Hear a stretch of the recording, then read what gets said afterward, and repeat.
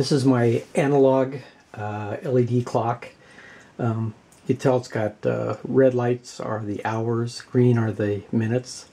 I chose the pattern so it's easier to distinguish the time with the different spikes. There are no buttons to set the time. It just uses a GPS chip. So what I do is I get the coordinated universal time, and I use the time and date to calculate time zone and daylight savings time. So you can see the second light as it roams around.